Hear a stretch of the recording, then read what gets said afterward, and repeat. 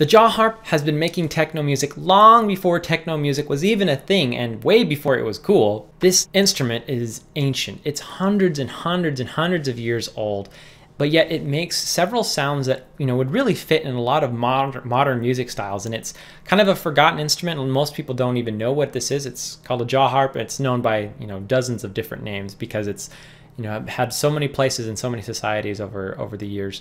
But I'm going to show you today how you can make several of these sounds to fit in a lot of modern music, techno music, house music, or any other genre that uses a synthesizer. So even by itself, without doing anything, if you just listen to the sound, it really has a synthesizer sound. That's really a sawtooth synthesizer. I mean, that's a very common sound that is made by a synthesizer, that if you're mixing a song or sequencing a song, I should say. But you can make that a little bit more interesting if you add some sharp inhalations or breathing out as you're playing. So I'm going to do that in a 4/4 rhythm on the offbeat.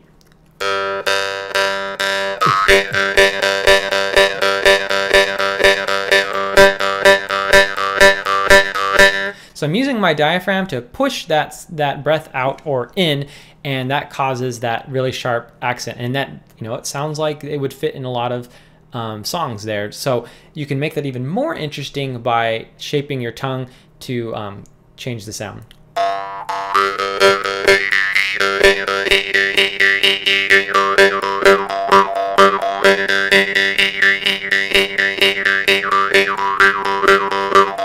So definitely giving it that kind of phalange effect. Really cool. Now another thing that you can do, and this is probably the trickiest technique to teach, I'll do my best, is to use your glottis to make the bass drum. This is a technique I've done for many years. I learned when I was a lot younger, and it's basically to make that bass drum sound like this. Notice my Adam's apple is going crazy. And I can't explain exactly how to do it, but I can teach you kind of how to arrive at that. So if you swallow, like imagine if you're swallowing a golf ball, for example. Again, I don't advocate swallowing golf balls, but it helps to illustrate the point. If you make a big swallowing motion, there's a natural sound right at the end, like that sound that you hear in cartoons. Like if you try and make that sound and focus on it, you can use that as a basis to kind of start practicing making that sound. So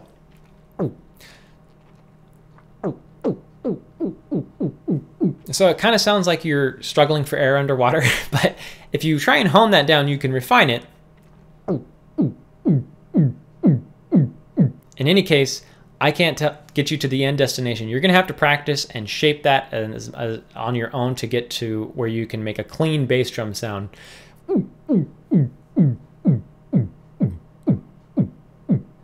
Now, you can also breathe out through your nose at the same time, kind of hum really deep through your nose to give that a really pleasing bass sound. Then you can attach the Jaw Harp and make an interesting techno music.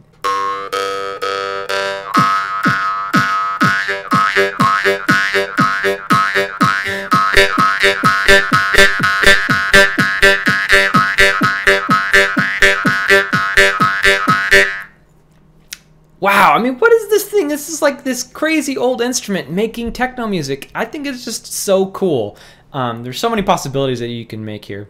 So on the line of beatboxing, the problem with beatboxing on the Jaw Harp is that you have to make some of those plosive sounds like or with the snare drum. And the problem with that is that you're pushing this reed in between your mouth, and so the reed is going to get caught in your lips and your teeth.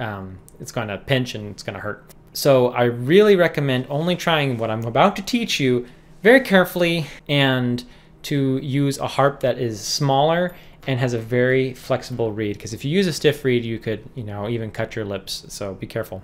So we're going to change the technique a little bit. Usually when you play the Jaw Harp, you push it against your teeth. We're going to back off and you press it against our lips and play muted style. Now, this is the trick, is to move your lips from the edge of the Jaw Harp where you would normally play to closer to the outer frame of the Jaw Harp, right here. It's a very muted sound. Usually you wouldn't play here. But with beatboxing, this allows basically the reed is mostly moving at the edge of the Jaw Harp, and it gives you some room so you can actually make some sounds. So let's give it a shot.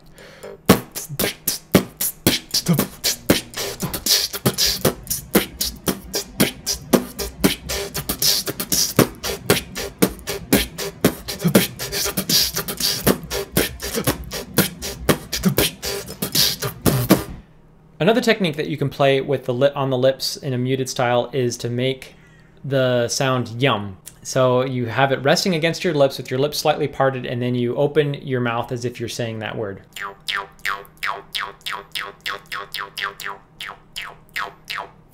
As always, be careful.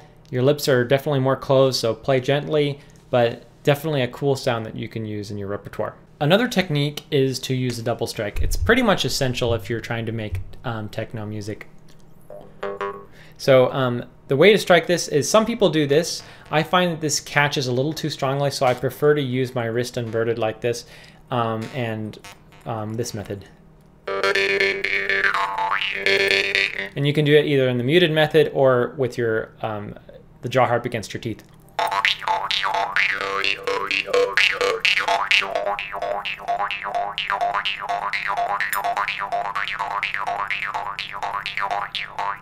You can even add some interest to this by muting the jaw harp.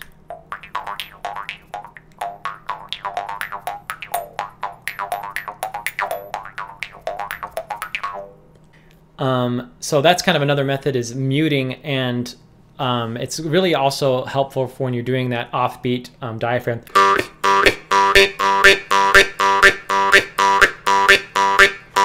Kind of a sharp end to it, and the way you do that is you grip. I can't tell you how to grip it because every harp is different. I'm using my thumb and ring finger to grip the harp, with my my pointer for stabilization resting against my teeth, and using my middle finger to touch the reed. Now you can go at the middle, which is going to cut it off immediately. You can go off towards the outer frame, which is going to cut it off more gradually. And you can also move it up the reed and it'll change the pitch. You have to be very gentle or it cuts off the sound too much.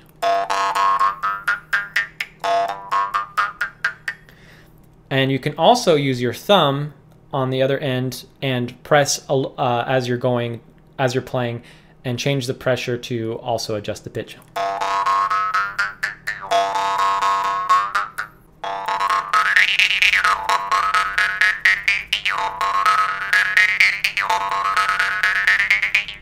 Really cool, awesome potential. Another technique that you've probably found just from playing the jaw harp is talking.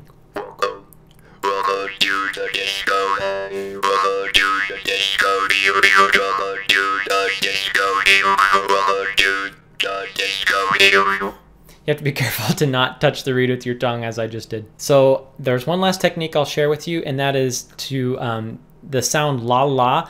Now it's not like when normally you push the tongue against the roof of your mouth, like in the sound t, you're more of the tongue than just the tip is touching. Now if you just curl your tongue up like this, and so just the tip is touching the roof of your mouth, it makes an interesting sound.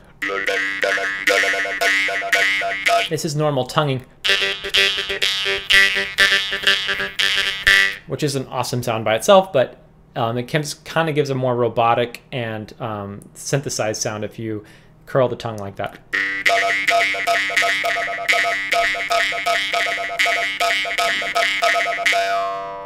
So those are some sounds to make some techno music with your jaw harp. Super fun. I could explore this for hours. I think it's so much fun. If you're just getting started with the jaw harp, make sure you check out this video. I give a tutorial on how to do the very basics of the jaw harp and go into the basic sounds. So if some of this you weren't aware of, I go a little bit slower so you can learn some of those basics. So make sure and check out that video. And also don't forget to subscribe. I'm going to be sharing more about the jaw harp and many other instruments. Thanks for watching.